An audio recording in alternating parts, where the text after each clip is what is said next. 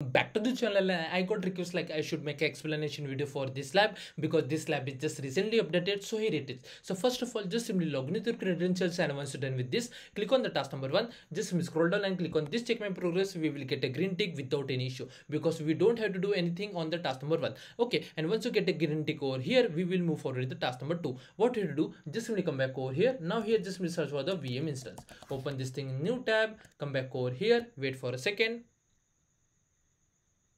And here you can see video queue monitoring. Just simply click on this three dot and then click on this stop. Now just simply wait and then click on the stop button. Now it will take a couple of seconds, so just simply wait for that.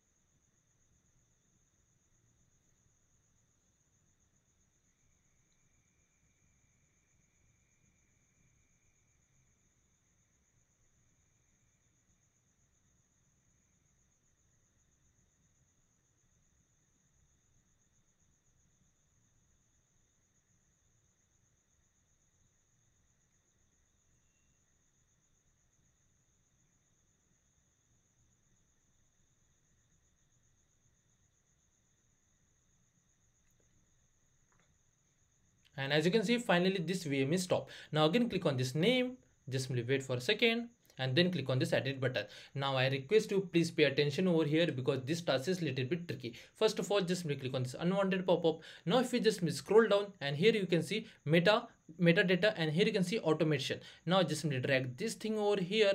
Now if I just simply scroll down over here, and here you can see we have to just simply export 3 values. So first of all, what you do, we have to just simply export the project ID. So just simply come back over here, and here you can see project ID. Just simply copy like this, come back over here. Let me just zoom in for you. Now here just simply replace over here like this, and make sure that there is no extra space after equal to. Now let me just zoom out. If you just scroll up, and from here just simply copy this instance ID.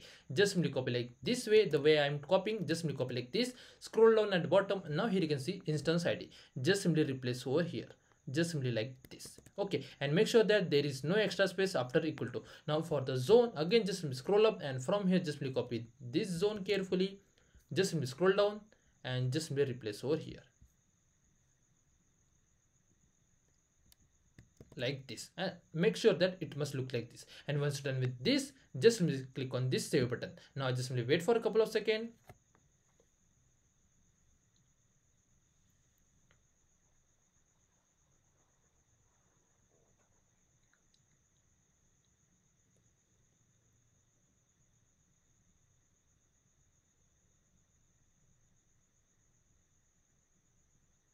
And it's done. Now click on this three dot and then click on this start and resume, and then click on this start. Now it will take a couple of seconds. Meanwhile, we will move forward to the task number 3. Now what you do, now here just simply search for the logging.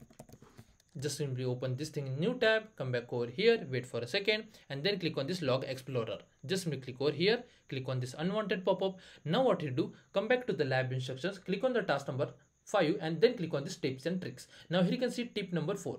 Just simply copy this thing carefully and make sure that you don't have to copy this last full stop. Just simply copy like this way. Okay, just simply copy like this, come back over here, paste, and then click on this run query. Just simply run over here, and it's done. Now click on this create matrix, and now for the name, come back over here, and here you can see custom matrix name. Just simply copy this name, come back over here, paste, and then scroll down and then click on this create matrix. Just simply like this, and we are done with the task number 3 as well. Now task number 4 is little bit tricky, so I request you please pay attention. First of all, what you do, we have to just simply search for the monitoring. Just simply click over here, this monitoring. Just simply click over here, wait for a second.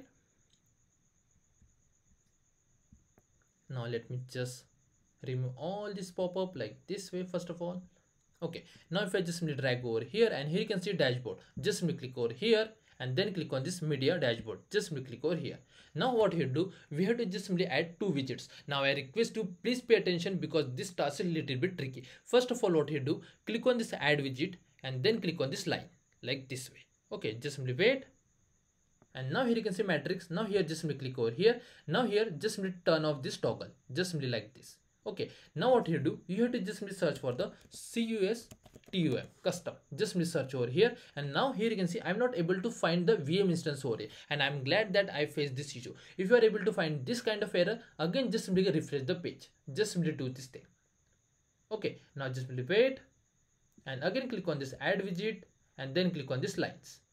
Now again click over here, and again just simply search for the CUS-TUM custom. Now again here you can see I'm able to find the VM instance. Now click over here, and then click on this custom matrix, and then click on this. Just simply check the path, VM instance, custom matrix, and this path. Now click on this apply. Okay, once you're done with this, now here you can see add filter. Just simply click over here, and now here just simply choose a instance ID. Just simply choose like this. Now it must be equal, and for the value, if you just simply click over here, and here you are able to get the instance ID. And if you are not able to find the instance ID over here, come back over here, and from here just simply copy this instance ID. This one, just simply copy like this, come back over here and paste like this, and it must look like this. If it's so, then click on this apply. So we are done with the first widget. Now again click on this add widget, again click on this lines, just simply like this. Now again click on this matrix. Now this time what you do, now I request you please pay attention. Now here just simply search for the logging over here like this. Now here you can see VM instance, just simply click over here. Now here you can see log based matrix, and there are 2 matrix. Now if I just simply turn off this toggle, you can see it's converted into 5. Again click over here, and now click on this big video upload rate. Just simply click over here. Again just simply check the path, VM instance, log based matrix, and then logging, and then click on this apply. So we have done with the both the widgets. Now again click on this apply. So we have done with the task number 4. Now for the task number 5, what you do, click on this alerting, and then click on this create policy, and then just simply click over here. And as we done in the task number 4, just simply turn off this toggle like this way. Now here again just simply search for the logging, and here you can see VM instance, just simply click over here, then click on this log based matrix, and again from here just simply choose the big video rate like this, and then click on this apply. Just simply wait, and it's done. Now if you just simply scroll down and click on this next button, now here you can see threshold value. For that, if you just simply come back to the lab instructions, and for me the alert threshold is 5. For you the numbers might be different, so just simply choose that number and just simply type over here like this, and then click on this next. Just simply wait. Now just simply turn off this toggle for the notification channel. Now if you just simply scroll down, now for the alerting name policy, just simply type Qwiklabs, and then click on this create policy. Now just simply wait, and it's done.